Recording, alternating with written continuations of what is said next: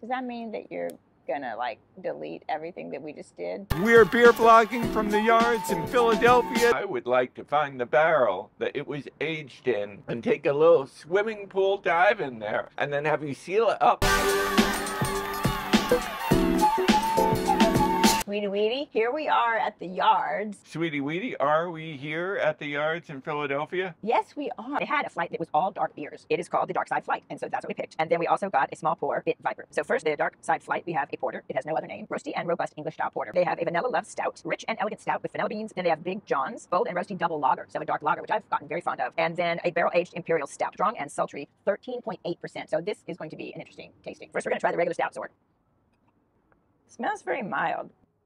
It's got a high level of bitterness. It's really nice in tongue, nice and cold. It's got a bite on the tongue, and it's nice and cold. It's nice. It's very bubbly, almost like a seltzer amount of bubbly. Stout from Yards Brewing in Philly. Stout. Sweetie Weedy? Yes. I most loved that. I would say that if I were in Philly all the time and I had lots of stouts and lots of the great Philly cheesesteak stuff they serve here. Yeah, Philly cheesesteak egg rolls. I'd be much more stout. Was stout as in more stout in alcohol, as opposed to a few places we have been have something called a mild. Do I have to come up with a whole new joke now? Oh, no, it's fine. I don't know if this has any more calories than any other beer, but I called it stout. Maybe I messed you up. Shall we pretend? Shall you smack it down again and say something about a porter? Porter at Yards in Philly. I would very much port any her for a porter at the Yards in Philly. Would we support her with drinking a lot of their porter? Would support her a porter named Portisha. We're a supporter of porters. I'm Yeah. sorry I messed you up on that one. So that is a porter. Well, I literally asked you 4 times, what's it called? And you said, it's called Stout. And I said, oh, so it's called the Yard Stout. No, it's just Stout. No, it's just porter. No. The name is Stout. Next, I will tell you, is the Vanilla Love Stout, which they only make seasonally. This one is Vanilla Love Stout. Oh yeah, you really taste the vanilla. Not real sweet. It's an interesting combination of not being too sweet at all, but you really get an intense waft of vanilla. It's sort of, I would say, thin-bodied. It's interesting. It's more aromatic of the vanilla in the mouth than when you smell it and try to pick up the scent. What you call, sweetie? It is called Vanilla Love Porter. No. Vanilla Love Stout. Do you see a trend here? This is only her first beer vlog of the day. Because Do you see a trend? Vanilla Love Stout at the Yards in Philly. Vanilla loves Stout. Yes, Stout. At Yards in Philly.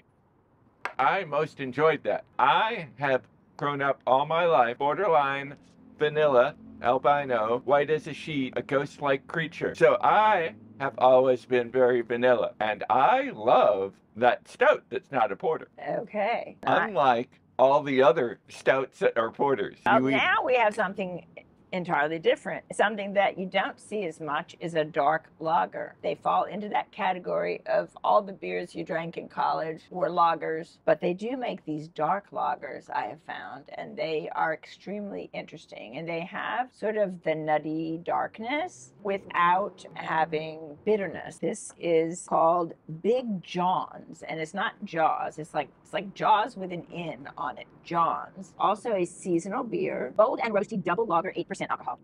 Oh, interesting. Got a sweetness. Tiny bubbles. Got some tiny bubbles.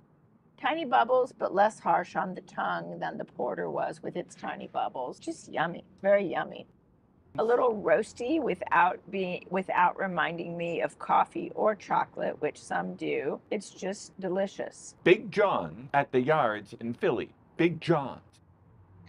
Sweetie Weedy, I love that very much. I would say on an evening where would want to sit back and watch an Apple Vision Pro movie late at night, like 2001, I might have a wonderful yawn at the great Jawns that I was sipping down while watching 2001. Great John is great for big yawns in a wonderful way, watching 2001 Vision Pro. Since it's 8% alcohol, you would yawn after a while. This is probably going to blow us away. It's almost 14% alcohol. This is the barrel-aged Imperial Stout. It's got that kind of Whoa, that's very complex. This one is what sometimes they have like an Untapped, who does not sponsor us. Yet. Yeah, this sort of touches your tongue with a body to it. You know, it's not thin, full-bodied in a mouthfeel kind of sense. And then you're getting all kinds of sort of sweet, but not too sweet and not bitter flavors. I wouldn't say it's as intense as the ones I call raisiny. And then on the very back end, you're like, oh yeah, I can taste the alcohol in this. Barrel-aged Imperial Stout. You're not going to get the full effect if you chug it. I would take it in 2 chugs if I were you. Barrel-aged Imperial Stout at the Yards in Philly. Sweetie, Weetie, I most enjoyed that. I enjoyed it so much that I would like to find the barrel that it was aged in and take a little swimming pool dive in there and then have you seal it up and then roll around and then go sleep in the barrel-aged Imperial Stout. More fun than a barrel of monkeys.